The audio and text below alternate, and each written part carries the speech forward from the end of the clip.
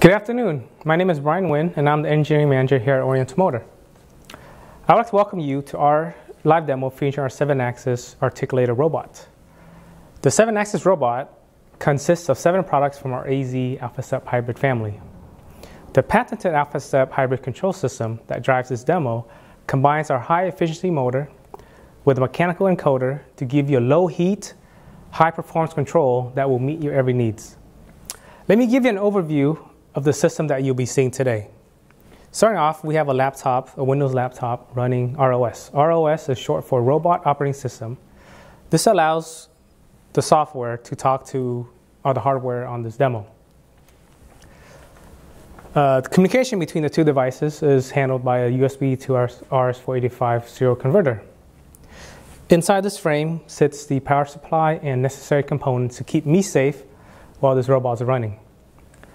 Each one of these axes is controlled by our AZD-KRD mini drive. This is essentially a slimmed down version of our popular AZ drives. We reduced its size by eliminating all the physical IOs, so it's operated solely by communication protocol. Power and communication on these drivers are also daisy chain, thus simplifying connection. All the motors used in this demo are part of our AZ family, meaning they all have AlphaStep hybrid control, high efficiency motor, and a mechanical absolute encoder. I'll first start off with this guy here. This is our DGM-130R AZAK. It's a 130 millimeter rotary table attached with a 60 millimeter NEMA 24 motor. This actuator can support up to 450 pounds when the load is directly on top, and can provide up to 12 newton meters of torque.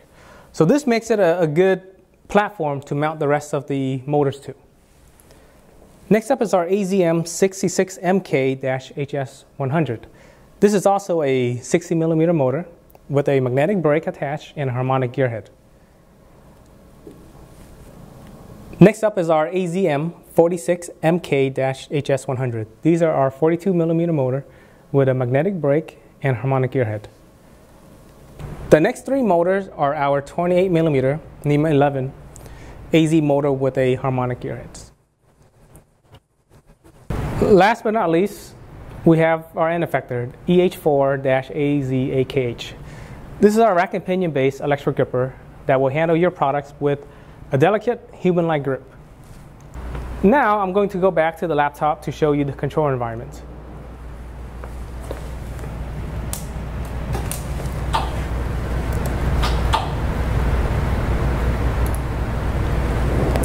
The window on the left is used to start and stop the demo. Notice the command and feedback along with the motor and driver temperature. This gives you a good update on what the system is doing. The window on the right is monitoring various parameters from the drive that can be used for predictive maintenance. I'll go into more detail shortly. Let me go ahead and start the demo.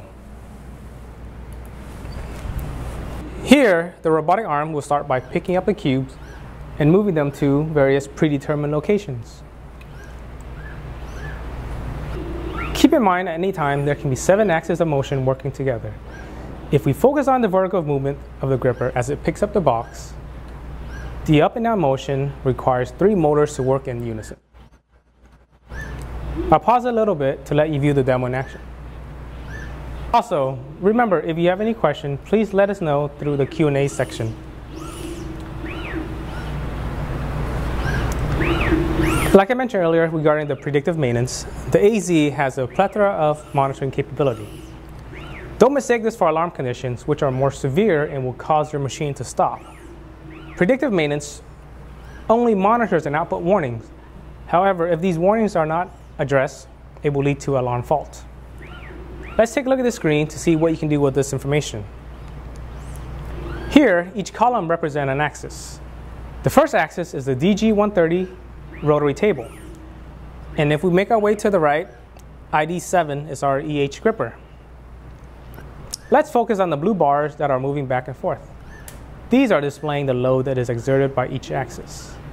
Below that row is the maximum output from the motor as this demo is running. The percentage can also be represented numerically. Utilizing this information, you can monitor any sudden changes in behavior.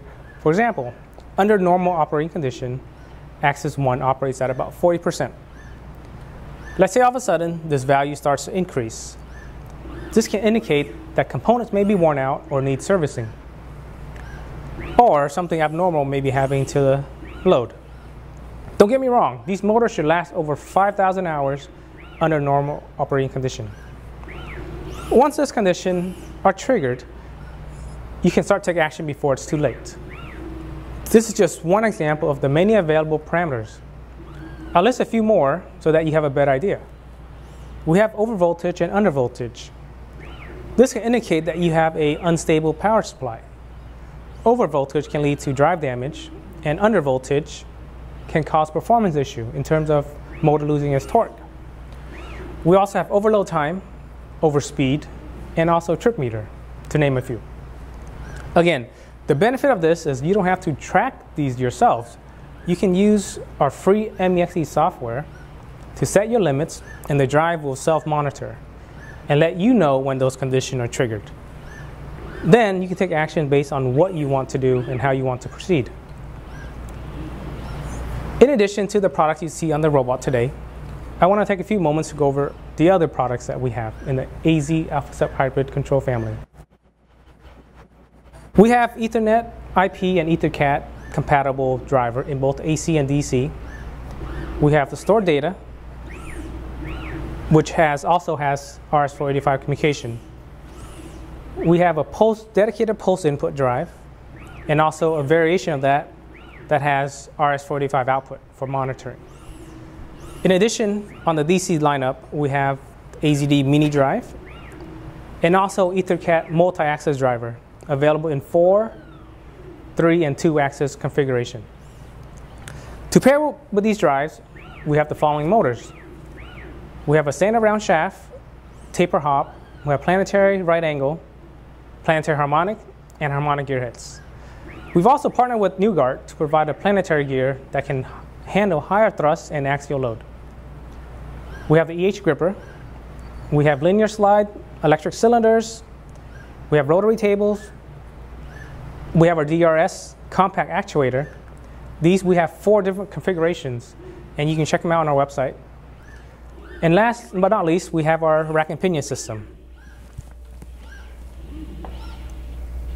Thank you for your time today, and thank you for visiting our virtual booth.